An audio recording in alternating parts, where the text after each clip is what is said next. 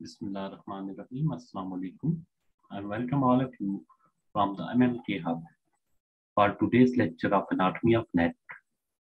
It is the second lecture of series of 2 lectures on the anatomy of neck.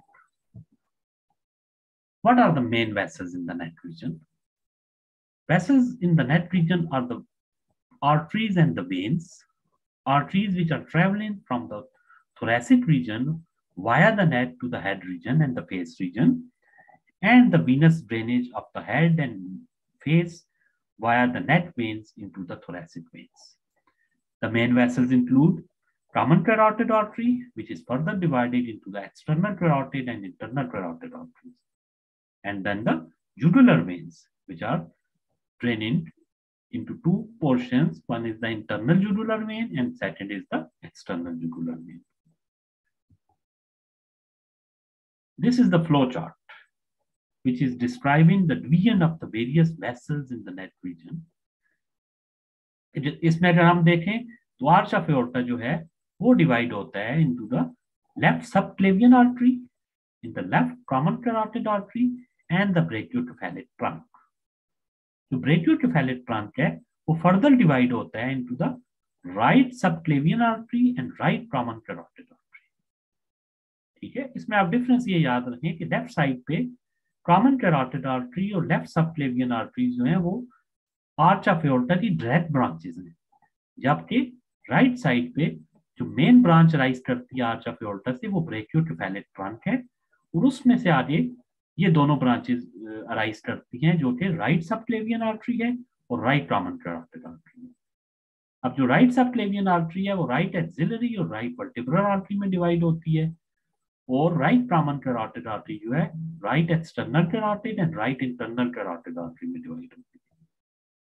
Right axillary artery is further continued as a right brachial artery, और right brachial artery जो है वो फिर divide होती है right radial और right ulnar artery में, जो के जाके फिर पाल्मर आर्च बनाती है.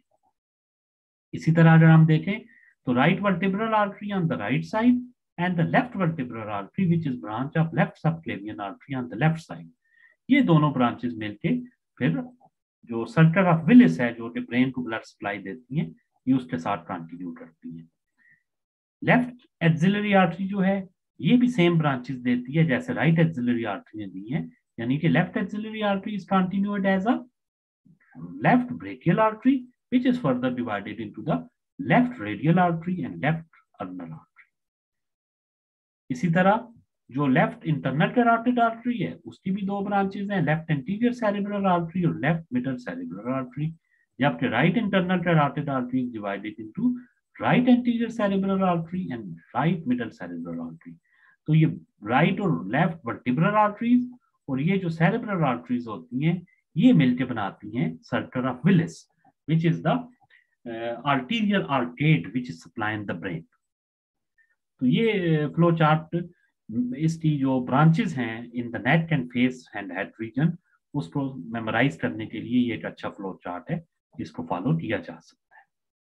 बेसिकली हमारा जो टारगेट है MMK हब प्लेटफॉर्म से वो ये है कि हम चीज़ों को सिंप्लीफाइड फॉर्म में आप तक पहुंचाएं, ताकि ठीक है इसमें medical knowledge is volatile knowledge, इसको मेमोराइज करना पड़ता है, इसको बार बार रिपीट करना पड़ता है, लेकिन जब चीजें थोड़ी सिंप्लीफाइड फॉर्म में होगी उनको फॉलो करना, उनको मेमोराइज करना इजी होगा. This is a diagram from the Frank नेटर Atlas, very famous diagram of the blood supply, arterial supply of the neck, face and head region. थोड़ी सी ब्लर्ड है ये diagram, but you can view this diagram on the Atlas, और इसको अंदर ये सारी summarise हो रही है कि आर्ट जो एनास्टोमोसिस होती हैं different in the neck and head region वो किस लेवल्स पे होती हैं. तो इसको समराइज करने के लिए आपके लिए इजी हो रहा है इसको देखना.